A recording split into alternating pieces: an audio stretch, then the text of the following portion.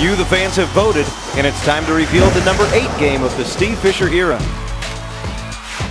The number 8 game of the Steve Fisher era is San Diego State versus Wyoming back on March 8, 2002. After beating up on BYU in the first round, the 5th-seeded Aztecs were facing the top-seeded Wyoming Cowboys in the semifinals of the Mountain West Conference tournament. Steve Fisher's squad, however, felt like anything but an underdog.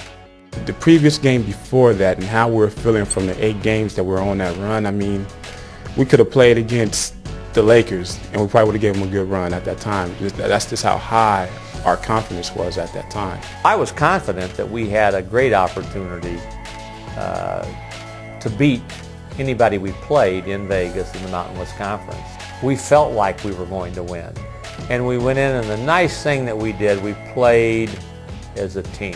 After San Diego State led for most of the game, Bailey put the Cowboys on top with just over 2.5 minutes to go. Aztecs have got 4 timeouts to use. Bailey's 3.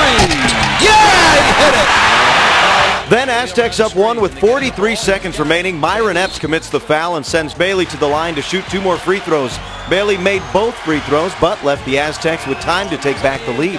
Once we finally did get the ball, we just knew we had a chance, so the play was to get the ball to Randy, for him to get a foul or something. And Randy being, in my eyes, our best player that year, made a great play. Randy had the ball in that possession, and 10 games ago, he would have found a way to shoot it. This time, Wyoming is positive Randy's going to shoot it. He drew a couple people, found Al Fox wide open, and did what a good teammate does, a teammate who's confident in his teammates. He gave up the ball to Al. Fox against Lucci. Fox a crossover, a spin. Holcomb thought about it. Holcomb back to Fox. 18-footer. Goal! San Diego State leads. 19 seconds left. Everybody in the gym thought that Holcomb was going to shoot that ball.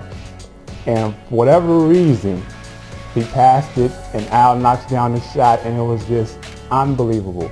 And so pretty much that tournament, that was the one play that sticks out. And I tell people about, when I talk about that tournament, I tell people about that play. And when I start talking about Holcomb and Fox, I start off by telling that story because it really just symbolized what our team was about at that time, how we were playing. Final score 70-69 as Steve Fisher's Aztecs pull off the upset and advance to the final round of the Mountain West Conference tournament, making this victory the number 8 game of the Steve Fisher era.